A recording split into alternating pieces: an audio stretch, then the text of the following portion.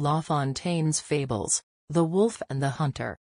Fury to accumulate, monster of whose eyes look at as one point all the blessings of the god.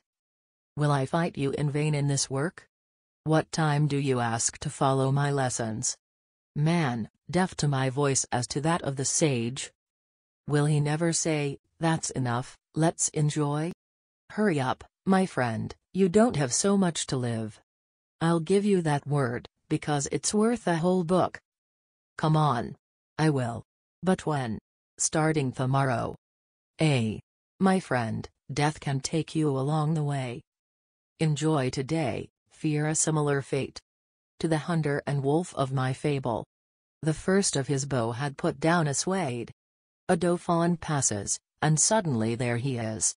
Companion of the deceased, both lie on the grass. The prey was honest, a suede with a fawn. Any modest hunter would have been happy with it. However, a wild boar, huge and superb monster.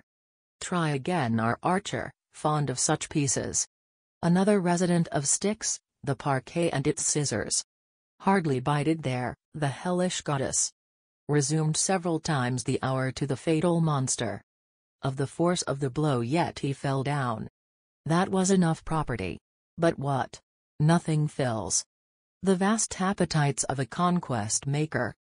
In the time that the pork returns to oneself, the archer sees along a furrow a partridge walking, mortative to the other heads.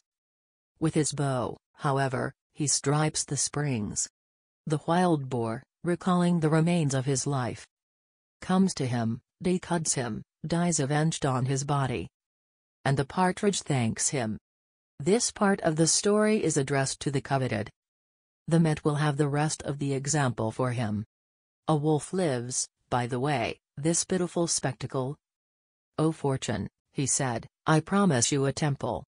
4 bodies extended. Only goods.